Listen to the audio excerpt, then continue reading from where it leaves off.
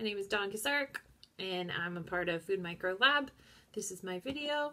I chose to make a sourdough starter, and I followed the lab notebook pretty... I don't think I made any changes. I did a few different things, but we're going to start out with this starter. So I'm going to show you a video of my starter, feeding it, and then I'm also going to show you a video of a couple other starters that I made. I made a rice starter, and then I also made another starter with wheat berries that I soaked and then kind of added some of the white starter and the rice starter to it during the week. So I have a couple of videos of that I'll kind of go through, and then I'm going to go through the process of baking the bread and then show you kind of how it turned out. So I hope you like this, and I should also have a conclusion at the end. So here we go. This is the starter right before its normal feeding time. So I'm going to temp at what it is now and then what it is when I'm done mixing it. As you can see, there's a lot of really nice activity. It's got a lot of bubbles on the surface. It has grown a little bit today. It has bubbles all throughout.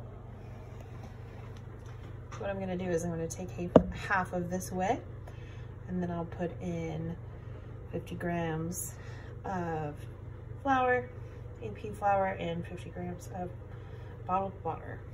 And then we'll mix it and let it sit for one last day before we use it. I also made a rye starter, which turned out really nicely. See, when you do this, see those beautiful bubbles that are just all throughout the starter. It's really nice. The other experimental starter I did was this one. This was also crushed up from wheat berries as well. I soaked the wheat berries and then put them in the food processor. And then I added water to it. And then as I was growing the other two starters, I would put a little dab of both starters in with the fermenting wheat berries. So this one, you know, it's kind of a mishmash. So I don't know that I would use it in bread, but it definitely, the fermentation over the last 2 days, it got faster and more interesting. I had the leftover starter that wasn't used, and it was in this plastic container on top of my oven while the bread was baking. It basically baked as well. Super interesting. So this is the starter this morning. It's a little bit too bubbly, and there's some liquid in the corners, like you can see in this corner, which is here.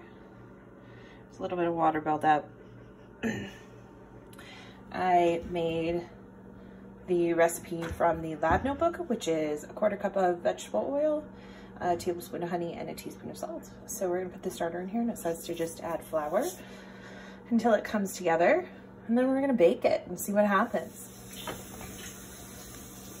This is after an addition of about 1/2 cup of all-purpose flour and about 1/4 cup, actually less, 1/4 cup of rye flour.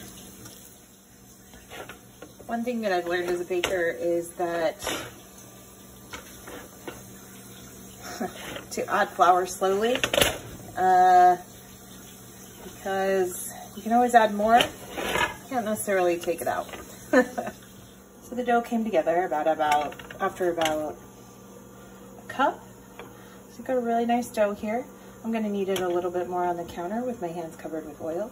And then I'm going to put it into a different bowl, and we're going to bulk ferment it over the oven while the oven is heating. And then we'll bake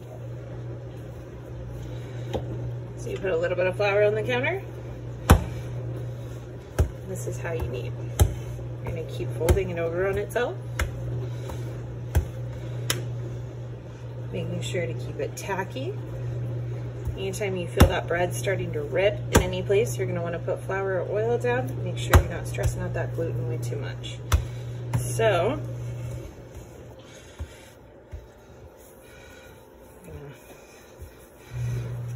little bit of a pre-shape here. Pull all my ends in. Put a little bit more oil on it. And then we're gonna see if it starts to grow. I'll let it sit for about 30 minutes. It's got a little bit of a spring back to it. Not much, but since the recipe didn't call for any bulk ferment, I'm just gonna go ahead and throw it in the oven and see if it has oven spring. So I will oil the Dutch oven, and then I'm gonna slice across the top here so CO2 is somewhere to go. And then we'll see what it looks like when it comes out. Here is the finished product. Didn't get a ton of rise, which kind of new with the ferment and everything. So put it over, it's still really hot. Got a really nice hollow sound there. Feels firm. Pretty sure it's done. So I'm going to let it cool and then I will taste it. I get a slight blister here, which is good, especially for this kind of, just kind of throwing everything in all at the same time.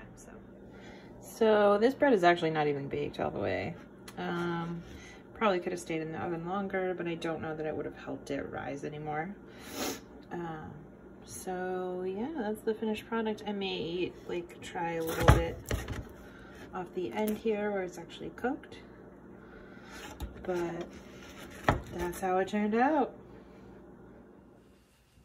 So in conclusion, it seems that the starter didn't have enough volume or enough microorganisms to create a bread that would rise correctly.